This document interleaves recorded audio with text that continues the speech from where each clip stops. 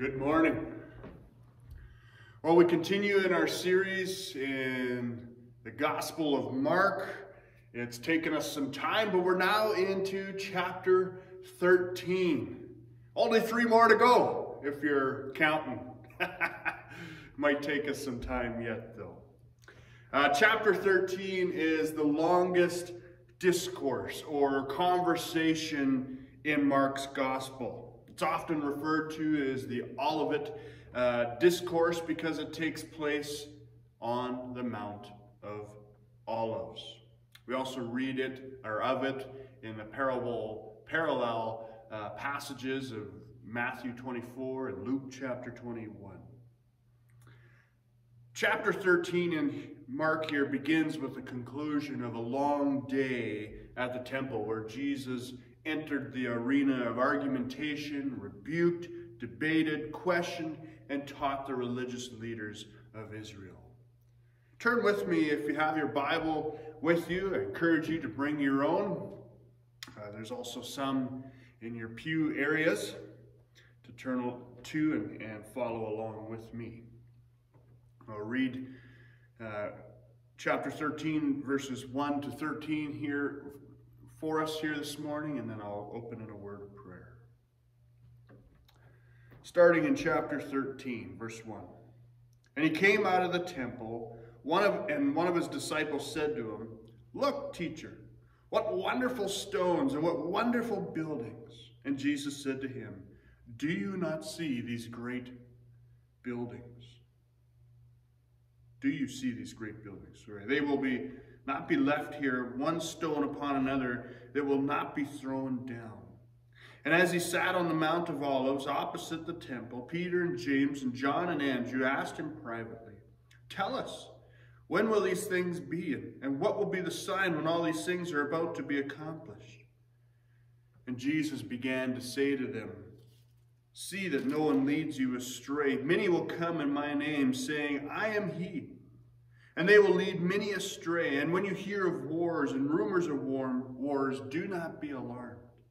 They must take place, but the end is not yet. For nation will rise against nation, kingdom against kingdom. There will be earthquakes in various places. There will be famines. These are but the beginnings of the birth pains.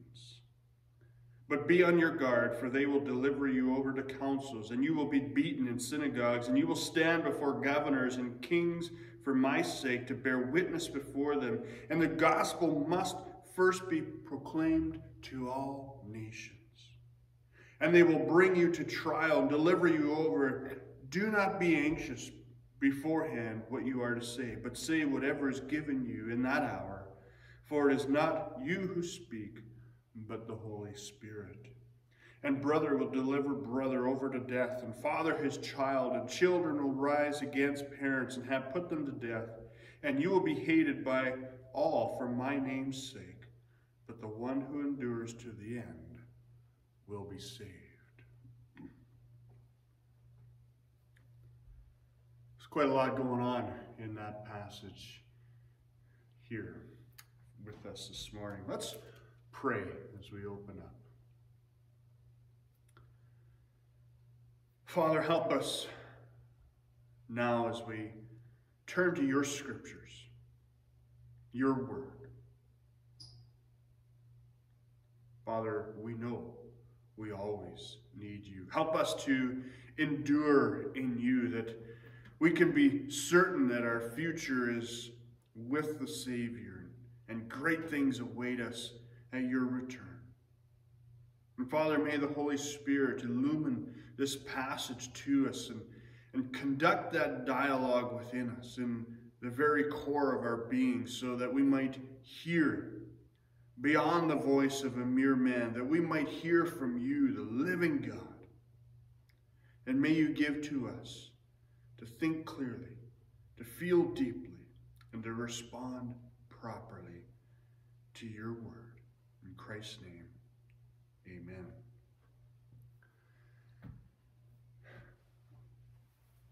Well, when we look and we turn on the TV or listen to the radio, and we see the news that's happening right now over in Ukraine, we see a lot of destruction. People are fleeing, running, trying to find shelter, the basic necessities. Basically, we can't even imagine the pain, the hurt, the displacement of these people, the suffering, the vast destruction that has happened in that country in multiple cities.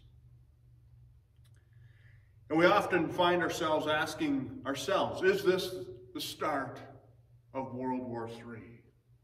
Is this the end?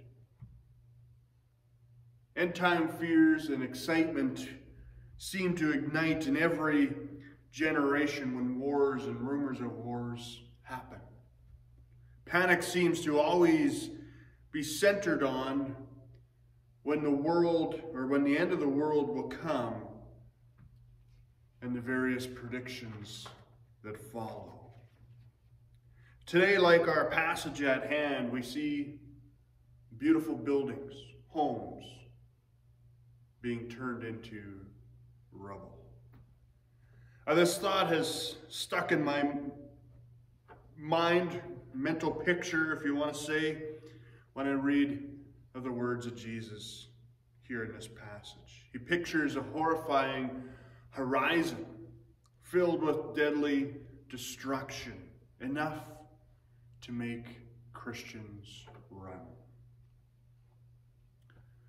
The first few verses here are crucial for properly understanding the teaching in this chapter.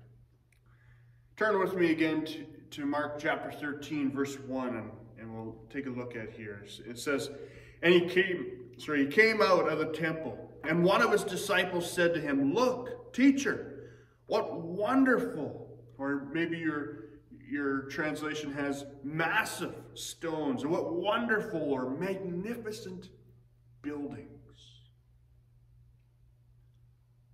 Now, it's hard for us to imagine, we're quite a few years past, or consider what the disciples were looking at.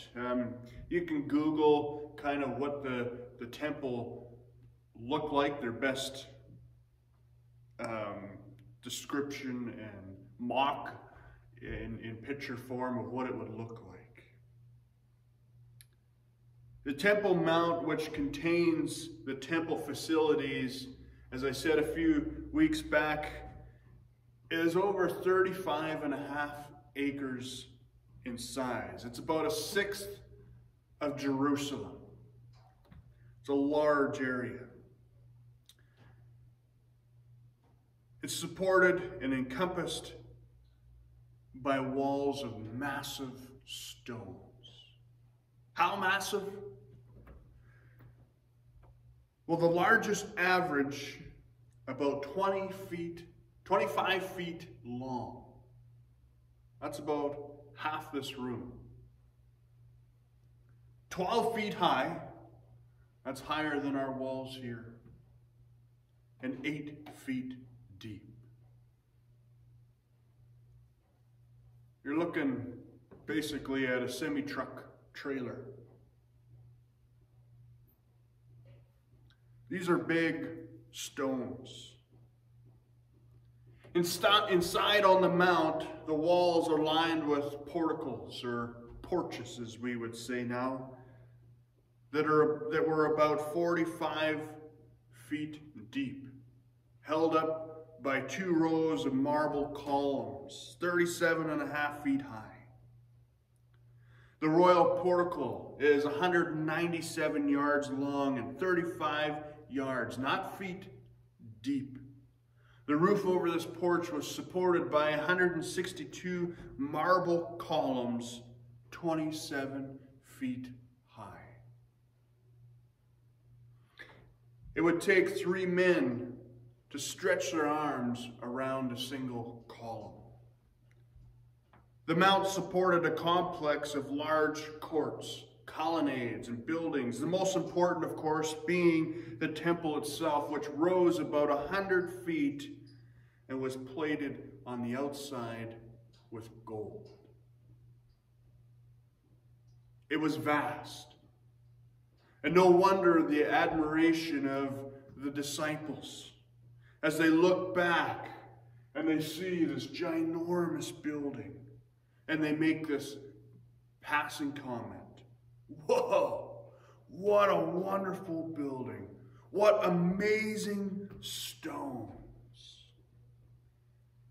And that passing comment makes Jesus, or gives rise to Jesus' teaching. The temple is going to be destroyed. Verse 2 says, and Jesus said to him, do you see these great buildings? There will not be left here one stone upon another that will not be thrown down. Yeah, right. After the size of these stones being explained, how can the disciples understand that this is going to be destroyed? The temple was Israel. It was Judaism. This was the dwelling of God. This was the only place in the world where a Jew may offer a sacrifice to his God. This was not merely symbolic ground. It was the holiest ground in all of creation at that time. And Jesus greets their expression of delight with a sober, frightening response that it will all be destroyed. And the disciples thought that the temple would stand forever. But it would only be a few short years before the Romans would strip the temple of all its precious metals, tear it down stone by stone, never to be built again. Scary, isn't it? Things that we think are so permanent in our lives, in fact, are only temporary. The things we own, our wealth, our health, our families, our accomplishments, all these things that we think are important really are temporary. At any moment, the rug can be pulled out from underneath us. It is then that faith in Jesus and the assurance, the comfort, and the hope that he offers is all that matters. This is something that I had to learn this past week. When we think of the temple, it's hard for us to imagine this. I haven't been there, but even if you have been to Jerusalem, stood by the Wailing Wall, that is all that there is left of the foundation of the temple of Herod the Great. All that I mentioned earlier in describing the size of the temple was built above the Wailing Wall, all to be destroyed. We have built temples in our own lives, and those too will be temporal. In Alistair Begg's words, the temple said to God's people, "This is where God is known." It was at the very heart of everything they understood about God's revelation of himself. For the disciples, the temple was at the epic center of all their Jewish universe. Remember that God had established his presence among his people of old in the Ark of the Covenant, that they took with them as they moved around in their wilderness wanderings throughout the Old Testament. And eventually that was brought here and placed in this temple. This was built for God. This is where God is known. This is where they could encounter him. Only one spot, not like today, where we have Christ. This is the temple where Isaiah had seen the glory of God in his vision, found in Isaiah chapter 6, proclaiming the coming judgment. And where Jesus' parents found him after being separated in their visit to Jerusalem. We see that in Luke chapter 2, verses 4 to 9. But as we saw a few weeks back in Mark chapter 11, verse 17, the temple was being used as a den of robbers. And this disgusted Jesus and prompted the removal of the temples. And this claim that the temple would be destroyed. He that was greater was going to do something about it. Verse 3 says, and he sat on the Mount of Olives opposite the temple. Peter, James, and John, and Andrew asked him privately. The Mount of Olives is a hill overlooking the Temple Mount. To speak publicly of the destruction of the temple would have had the same reaction as someone already at odds with the authorities the other month, standing outside the Parliament building in Ottawa, pronouncing that it would be destroyed. Kind of the same feel. Not quite, obviously, but give us an illustration anyway. They then asked two questions that led to Jesus' longest discourse in Mark's Gospel. Verse 4 says, tell us then, will these things be? When will these things be? And what will be the sign when all these things are about to be accomplished? Matthew helps us a bit to get behind the questions as Mark records them. It could be that the disciples are merely asking about the destruction of the temple and drawing no further conclusions than that. It was a dreadful event. Enough said. But listen to their questions in Matthew chapter 24, verse 3. Tell us, they said, when will this happen? And what will be the sign of your coming and of the end of the age?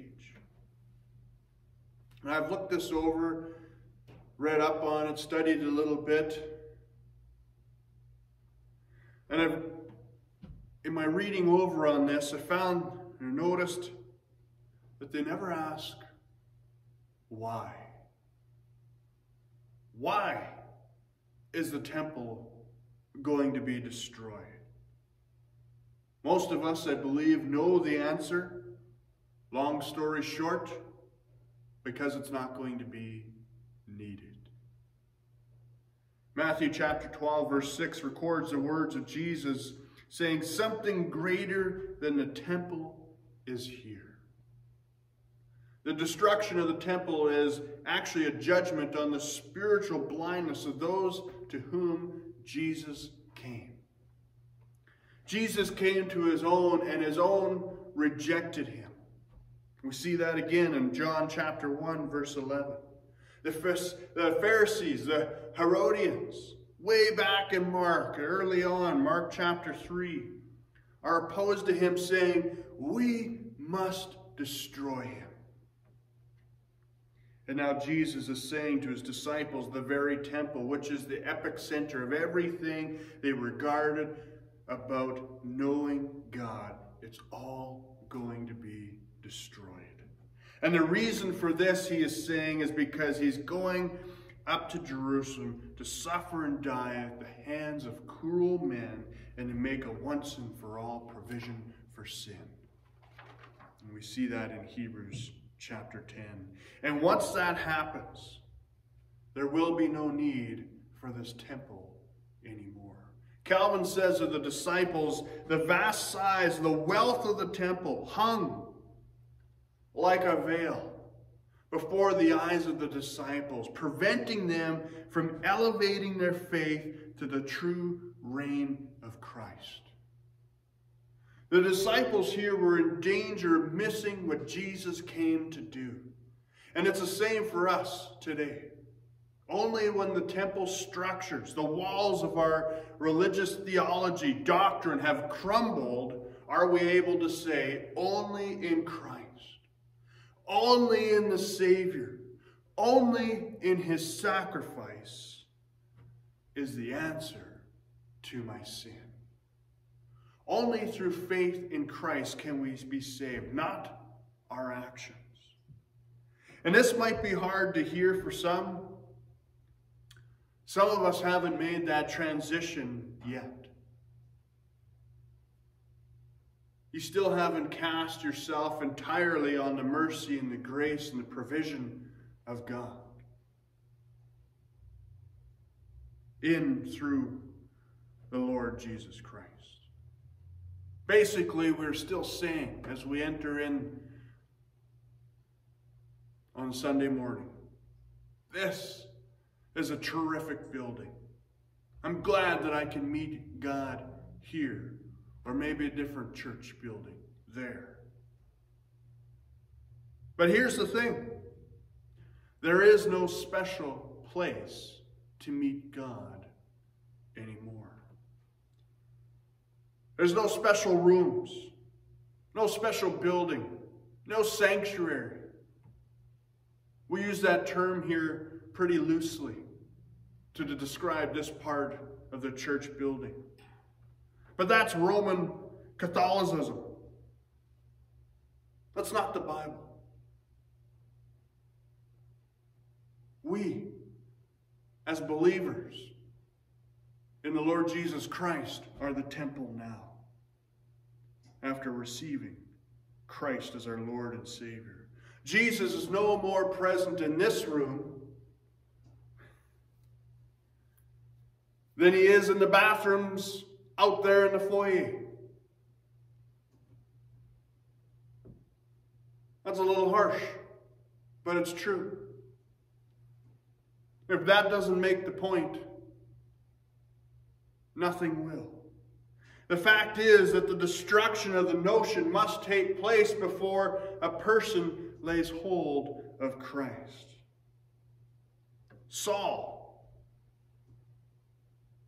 as we know, Paul, Saul of Tarsus, is the poster boy of this. Philippians chapter 3, verses 4 to 6, we see that Paul explains to the people that he has followed the law to a T. He's dotted all the I's to have acceptance with God. He was born perfectly in a line. Did all the right things. It didn't work. His legalistic ways did nothing for him. All these credentials that he had meant nothing. And what he's saying in that passage is that I gave up on all the inferior stuff so I could know Christ personally. This is what God wants from us, a personal relationship with him. To bring others into the same personal relationship with him. Our anticipation of the end time should fuel our urgency of our work, the Great Commission. Not distracted from us. Build relationships so that God could be honored, praised, pointing them to Christ. His kingdom continues to be built, and that starts with us. Christ flowing out from us sharing the gospel to others. A sense of Jesus' imminent return should always remind us that while we're in this world, while this world is temporary, our relationship with God is eternal.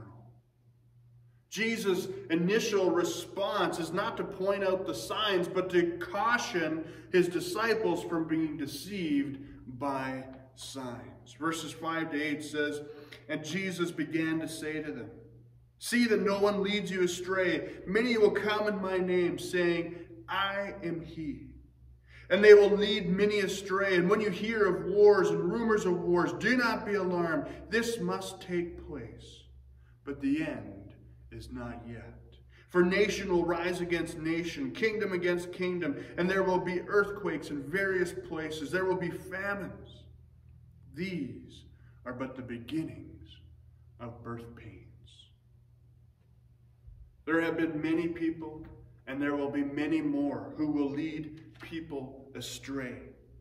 And if we don't want to be led astray, then we need to know our Bibles. We need to bring them. We need to look at them. We need to look at the scriptures to see what God is saying. This is why I encourage you to bring your own, so that you can mark them up. You can cross-examine what I'm saying or what others are saying with the Word of God.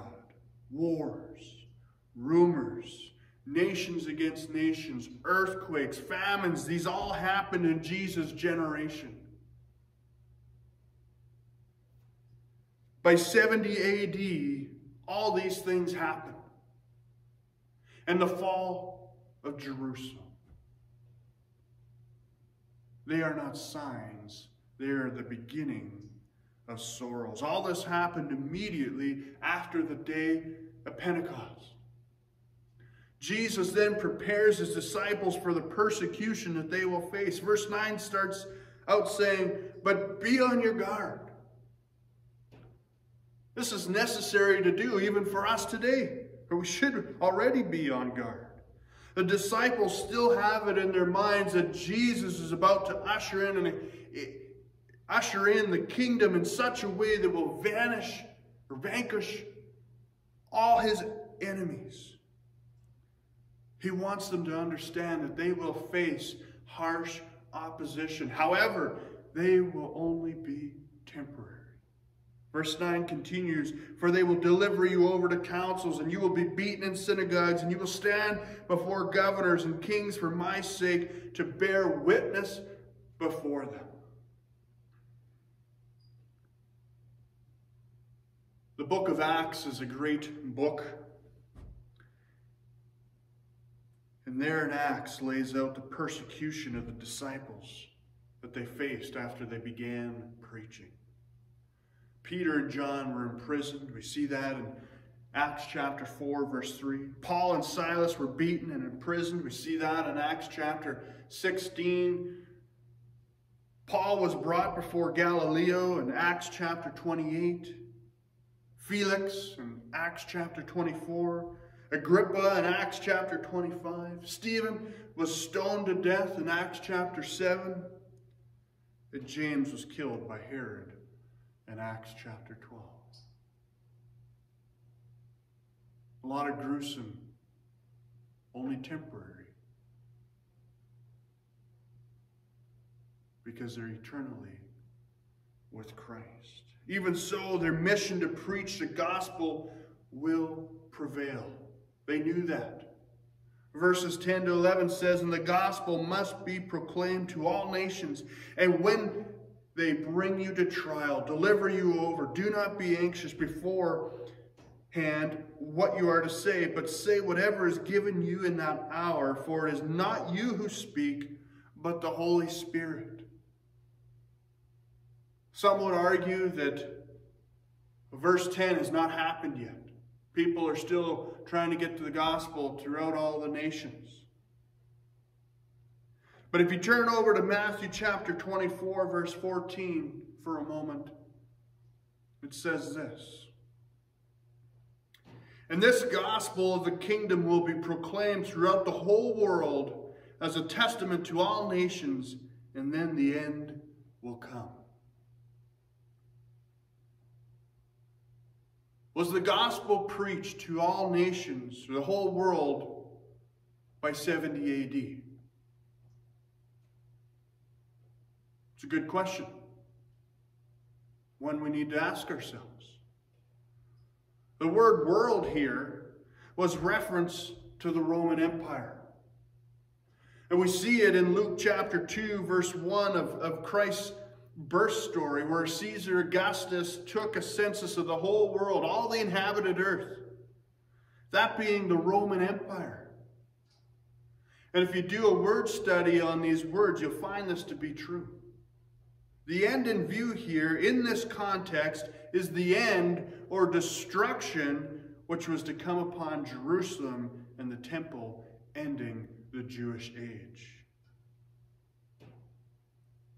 Did the gospel reach the whole world? I believe so. Paul declares that the gospel was preached to every creature under heaven in Colossians chapter 1, verses 5 to 6, and again in verse 23. This happened by 62 AD. If you're looking at a timetable of events to help out. Romans chapter 1 verse 8 talks about how Paul thanked the believers of their faith in proclaiming it throughout the world. Paul traveled through Asia Minor, Greece, Crete. Scripture also mentions him in Italy, Spain, and Gaul. And we find that in Romans chapter 15 verses 24 to 28. We find that he's traveled in these places. That is 30 years to establish churches and preach the gospel to the world at that time. Is there still work to do today? Yes. I believe so, but more so in believing and doing the word than hearing it the first time. Why would the apostles be hated in all the nations? Why would the apostles being killed and persecuted if they had not preached the gospel in all nations?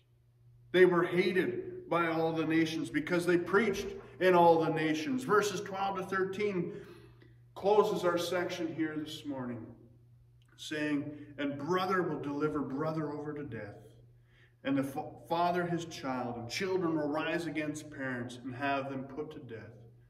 And you will be hated by all my name's sake. But the one who endures to the end will be saved."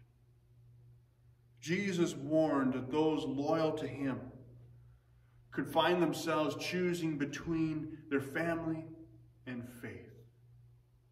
As the hostility of living in a fallen world breaks upon us, betrayal will strike very close to the hearts of believers, just as it did to the Savior, to our Savior. It will hit hard in our own homes. All of us have different experiences of the effects of sin in our lives. And we shouldn't be surprised that some of our family would betray us if one of Jesus' hand-picked apostles did the same to him. Again, Jesus' point is not when such persecution comes, then the end is near, but that these things will take place and do not mean the end has come. Trials, whether they be persecutions or simply general troubles of a fallen world, have been the common course of Christ's followers and will continue to be for the future as we are able to see into it.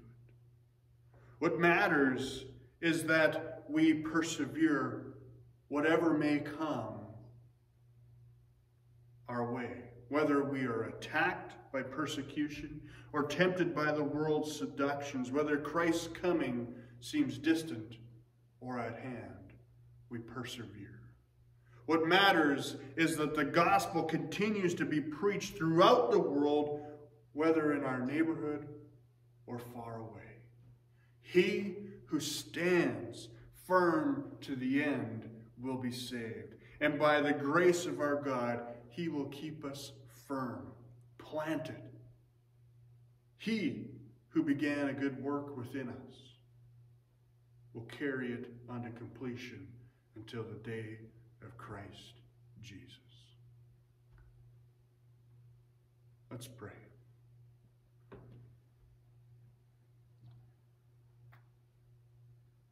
Heavenly Father, we thank you for the clarity of your word. It's clear in all the places you expect it to be clear. And where it seems a little tenuous for us, it's in order that we might be humbled.